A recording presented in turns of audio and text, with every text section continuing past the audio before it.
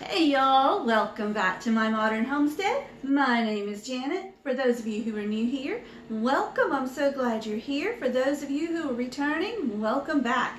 So you guys, let's talk canning, because I get several questions on my channel when I can things, and I think some people are kind of misinformed. So let's talk about this for just a minute. What do you do when you get started canning? You get your canner out, of course, duh. But, y'all, if you've never canned before and you've never looked at the instruction book, that's where you need to start. What we want to do is go through my two different canners. I have a Presto 16 quart and an All-American 930.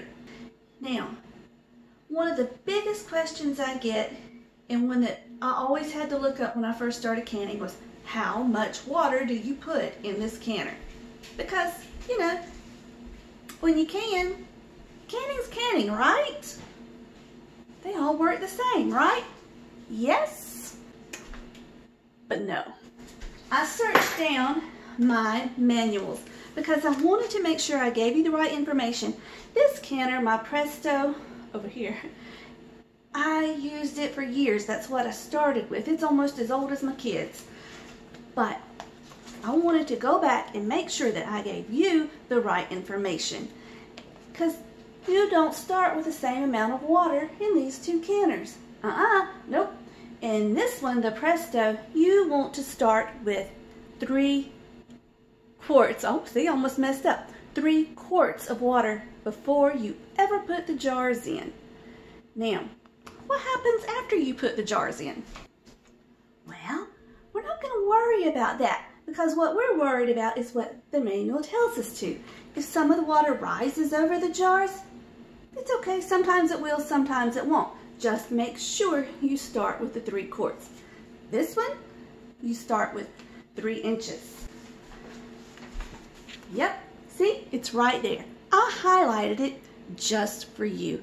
It says you should use 2 to 3 inches of hot water in the bottom of the canner before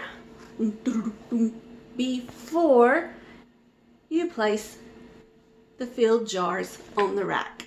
So see guys, they're not the same. What happens in them after you get them filled and get them sealed, what happens inside the canner will be the same, but not what happens until you get there. But that's not all the differences. Let's go talk about it. Okay, let's start with our Presto.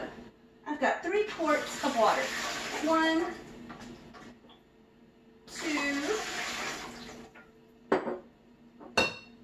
that one's empty, and 3. Let's get these filled and pretend we're canning something. Okay, here we go. We've got our jars. I have 4 quarts.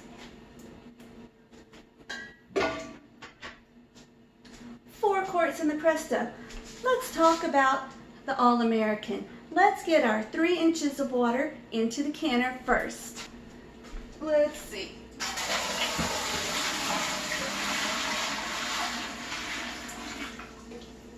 We're pretty close when we use this pot full of water, but I always keep a ruler handy. This is a clear ruler, so I can see through it no matter which way it's facing. Let's measure. We are right at 3 inches. Now this, it says 2.5 to 3 inches. It's right at the 3 inches, so I'm going to call it good. All right, Janet, we got the water in the canners. Now what? I'm glad you asked. Here is our top for the Presto canner. You'll notice a few differences in just a minute, but here we have this little, don't know the technical terms, this little knob thing that pops up. We've got the stand, and we've got another little safety button. I don't know what to call it. Anyway, also on the inside, the Presto and several other canners have a gasket, and this gasket needs to be checked often and oiled with vegetable oil to make sure it's not dry or cracked. If it's dry or cracked, or if it's been several years, you might want to replace it. You also want to look through the hole. It's not really focusing, but there is a hole you want to look and make sure there's nothing blocking it from the bottom side to the top side, because that could spell disaster. So now on our canner, there is a little V on the handle. You want to take that V and line it up with the V on the lid. So here we go. Once it's lined up, you just twist it till the handles line up and it won't move anymore. And you turn it on and it's going to come up to pressure. But we'll talk about that in just a minute. Let's move on to the All-American. Let me put some jars in that one. Okay, we have our jars. Look at that one. Ooh, don't use a rusty jar when you're canning. But since we're just pretend canning, I'm just going to pop it in there. We're not even going to put lids on it, but we're going to pretend there are lids. So I have 4 quarts. Here we go. This canner will actually hold 7 quarts on the bottom and 7 quarts on the top. So now, let's put the lid on this one. But let's talk about the differences. There is no gasket on the All-American. It seals metal to metal. And when you start canning in it, you want to use Vaseline or vegetable oil and go around the rim of the canner on the outside on the lid, and then also around the lip where it will connect with the canner lid. Now this one will also use a weight, but it has a gauge too. This should be checked by the county extension office once a year. If you're not real sure about it, always use your ear with the jiggler. Now, we're going to talk about the jiggler in just a second, but let's get the lid on. This also has an arrow on the lid right there, and you will line it up with the arrow on the canner. And with this one, you want to check it. If you've watched any of my canning videos, you're welcome to go back, but if you haven't, always make sure that the lid is sitting even on the canner, just as even as you can get it. You'll never be perfect. Okay, we have the canner turned. There's the little notch here. So we'll line the arrow up with that notch. There we go, and it sits down all nice and pretty. And once you think you have it pretty even around the edges, this is also important. Don't go around in a circle tightening these lug nuts, wing nuts, lug nuts, whatever they are. You want to fasten them down slightly on opposite sides. Because if you fasten all these down on this side, it's going to push this part of the lid down and the back of the lid up. And you don't want that. You want it even. Now, once you get them, oh, don't hit your head. Once you get them all snug, go around and make sure that it's even, and go ahead and lock them down as best you can. Don't go get a wrench or anything, just use your hands. And also, we're going to turn this up. Now, the temperature of your stove also matters. At my old house, I could not turn my eyes on high. On this house, I can't turn my eyes off a high. So get to know your canner on your stove. When I first got my canner, I practiced just like I'm doing right now. Sometimes I had jars, sometimes I didn't. I just wanted to know how my canner reacted on my stove. And it's important that you do that too before you try to can anything, to know what you need to do ahead of time. So all we do at this point is just let these come up, and they're going to start venting. So let's talk about venting for just a minute.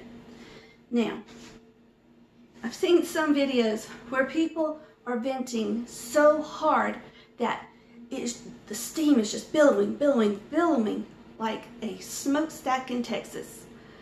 Whew, you don't want to, well, I guess you can. I mean, I don't like to go that high. I like to keep mine slow and steady. Sometimes you can see the steam, sometimes you can't. But always make sure that you can hear it and feel it. That way you know it's venting. If you can see it, and hear it and feel it, you can start your timer for 10 minutes. You don't have to have a smokestack coming out of this. And let me tell you one reason I don't like to do that is because you can run your canner dry. Now, if you can too high, too hot, you can ruin your canner. You can run it dry, and if you run it dry, it's going to warp the bottom. You can possibly blow the jiggler off and have a disaster in your kitchen. I don't want a disaster in my kitchen. I have too much going on in my life for disasters.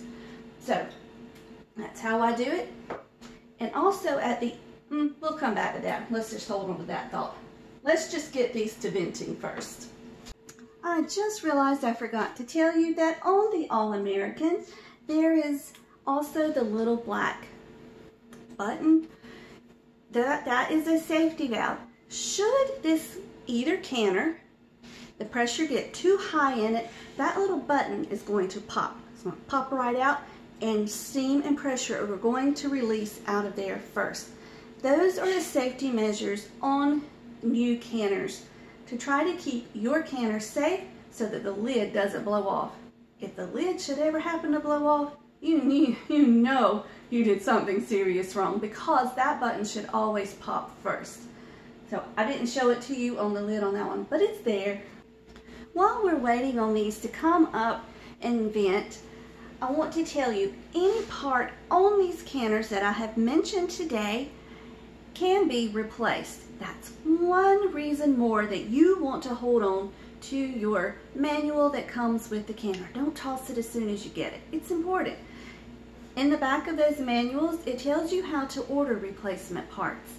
Now, this one is really getting going. I can hear it. Remember the little metal thing that I showed you that's on the front, that little, I wish I knew what to call it, valve, stem, whatever it is that pops up? A lot of times when you're waiting for this to come up to pressure, that will pop up. And that's okay. Don't worry about that. The one you're worried about popping and blowing is the little black one in the back. But it shouldn't. We don't even have a jiggler on here yet. We're just waiting to feel steam come out of this stem. Okay, so if some crazy lady is on YouTube telling you how to use your canner, she really should know what parts are called on the canner. So let me tell you, this little metal part, this is the air vent cover lock. I might have not known the word, but I knew what to do with it or what it was for. So that is the air vent cover lock, and this part vents the steamer, oh, what gracious, the canner. That's called the vent. That's what it is. It's the vent stem. And also, I'd forgotten this part because it's been 1,000 years since I've used this canner. But it also says that you can put a little bit of oil on this part of your canner. So see, it's important to reread your manual. Even the crazy lady on YouTube needs to reread it every now and then. Oh, and the black plug I was telling you about, that's the overpressure plug. Can't say I didn't tell you. I might not have known, but I knew how to find the answer, and you need to know how to find the answer too. Okay, y'all, I feel steam coming out of the vent stem on this one. So we will set the timer for 10 minutes, and then we can put on the weight.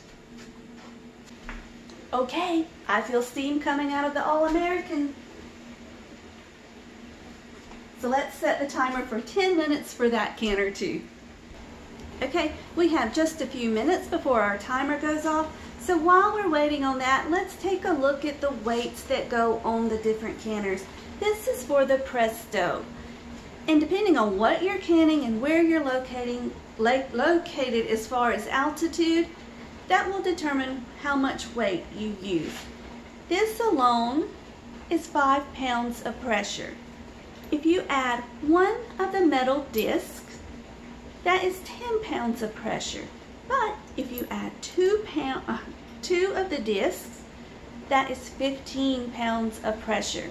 Now where I live, most things I do are only, in fact, I don't think I've ever used anything different other than 10 pounds. So that's just for the Presto. And we're going to talk about the movement of it, so don't go anywhere. Now this is for the All-American. And as you can see, there are 3 holes If you use it this way, that's 5 pounds of pressure. If you turn it and use this hole, that's 10 pounds of pressure.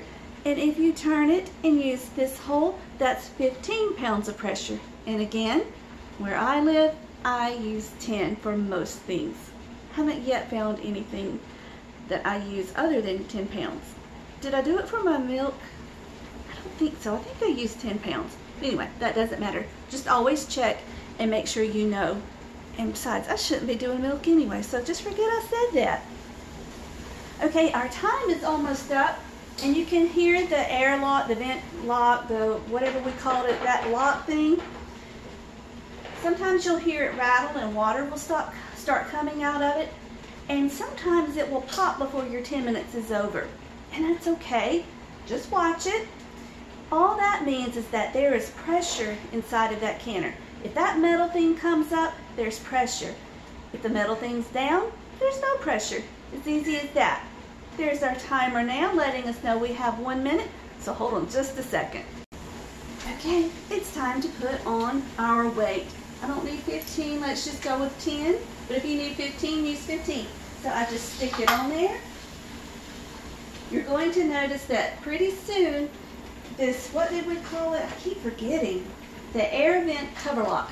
Why can't I remember that? That's going to come up and let us know there's pressure. That doesn't mean there's enough pressure.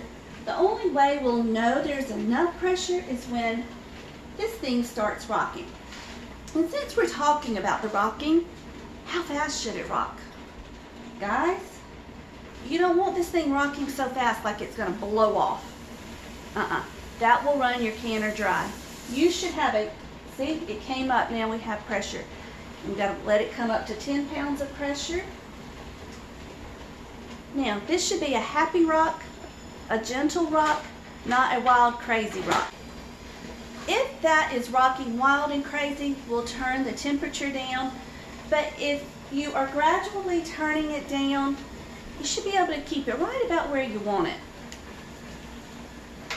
So now we're just waiting on the All-American. There we go, the All-American's ready. We're going to put the weight on at 10 pounds of pressure. Now, on this one, we'll know it's just about ready when the gauge comes up and shows 11 pounds of pressure.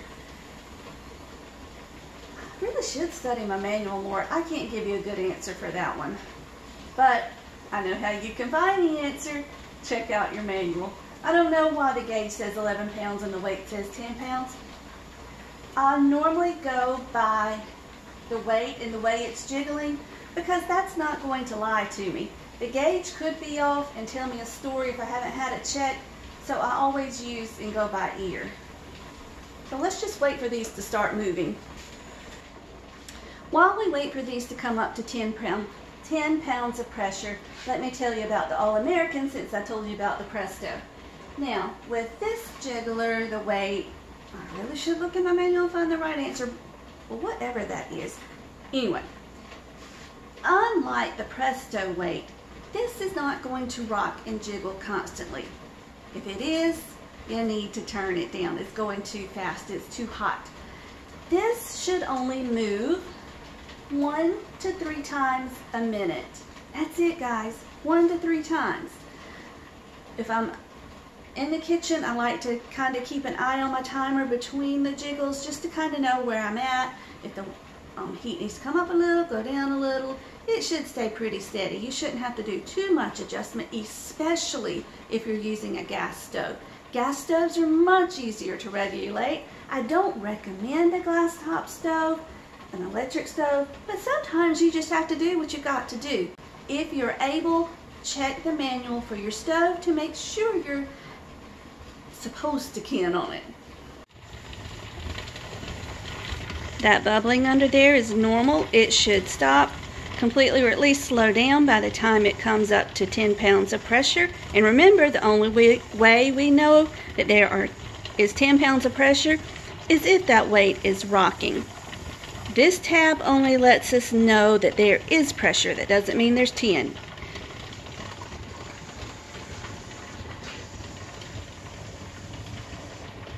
Pressure is building. Okay. Got some action going on. So I know it's just now coming to 10 pounds of pressure. I give it just a minute or two, and then I go ahead and set the timer.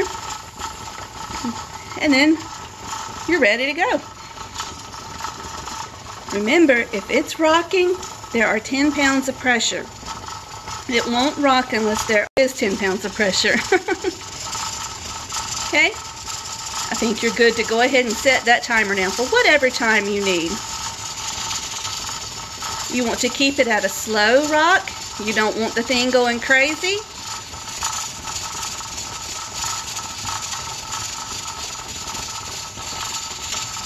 Okay, if you start the angry movement, just start bumping the temperature down a little at a time until you get back to a slow, steady rock.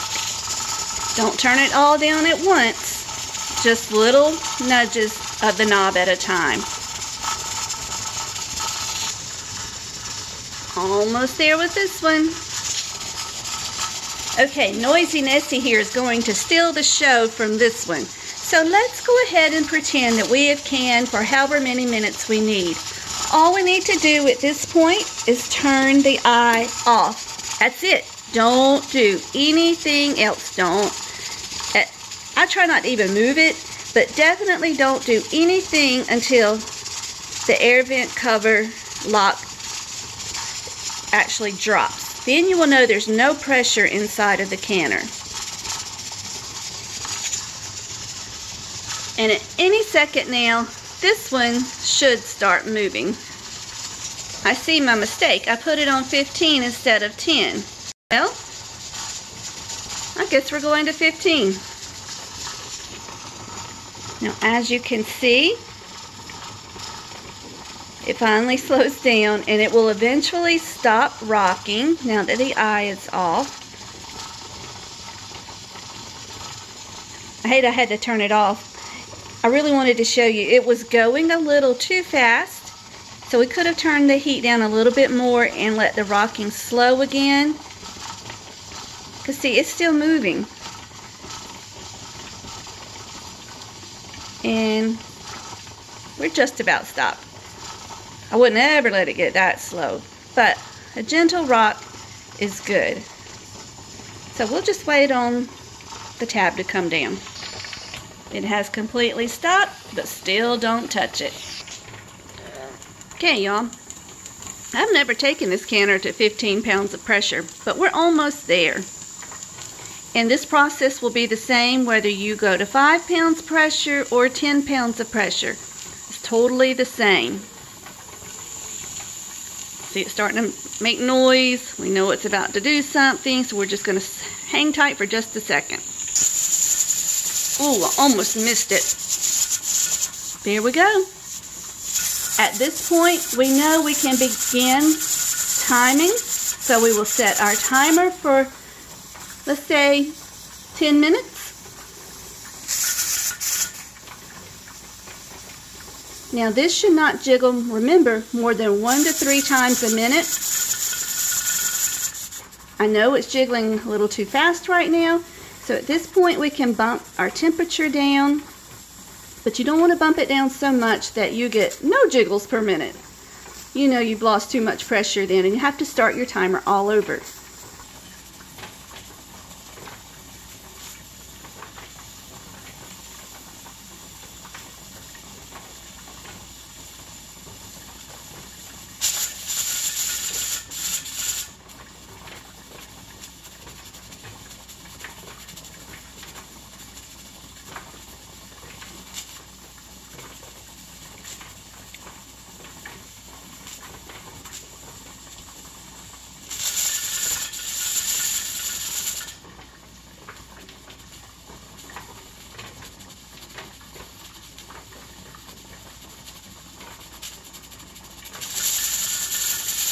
There's our third jiggle in a minute.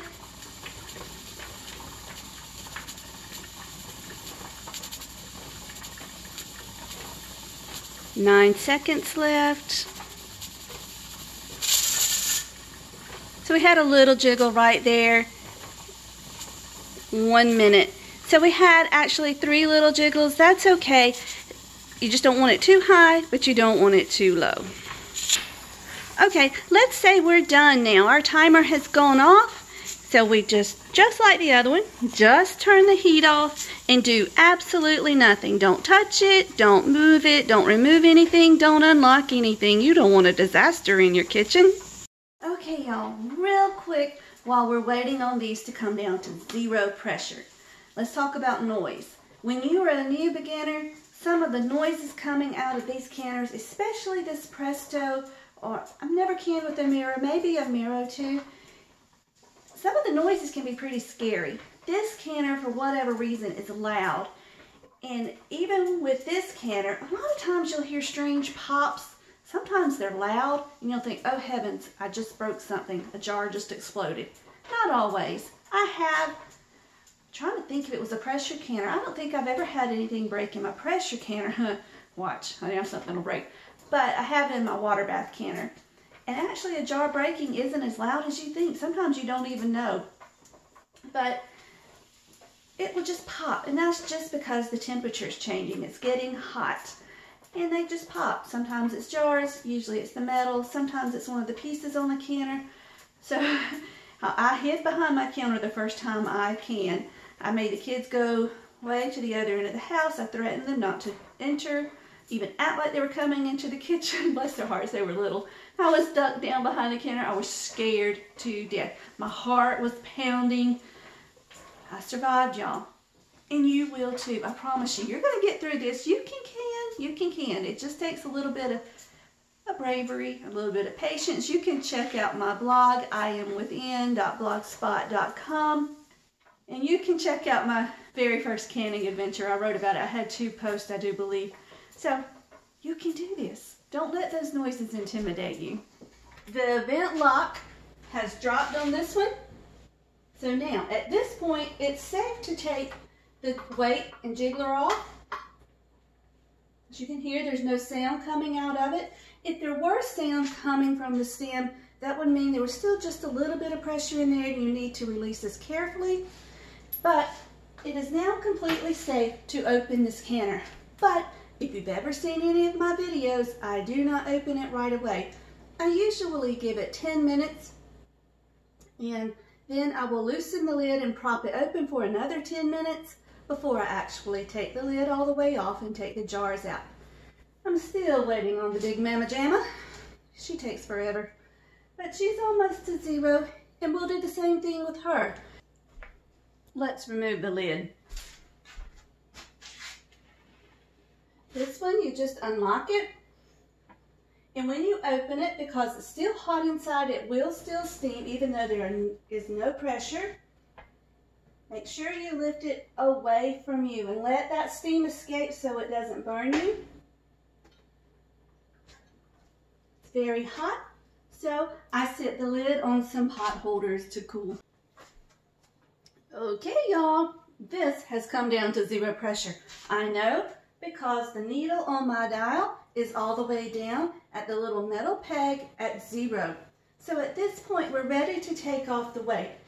Now, I don't know if you have an all-American pressure canner, but sometimes when it says 0 and I try to take this weight off, air still comes out of there. If it's a lot, I will give it a few minutes. Sometimes I just gently hold it to the side, but I don't like to do that because if we're really canning and there is something in there in jars, it will siphon because you're releasing that pressure too quick. So if it's still making noise, when I move it a little bit, I give it a few more minutes and just let it come down gradually. Now, if I go to remove it and there's noise, but it's just a little bit of noise, that's totally normal. Well, there wasn't that time, but sometimes there'll be just a little bit of noise and I will go ahead and take it off. But if it's a lot and I can tell there's still a lot of pressure, just give it a few more minutes. Now, once again, it's perfectly safe to open this canner, but again, I like to give it at least 10 minutes to sit and let the pressures regulate again before I unlock it. Let's pretend it's been 10 minutes. Let's go ahead and unlock it.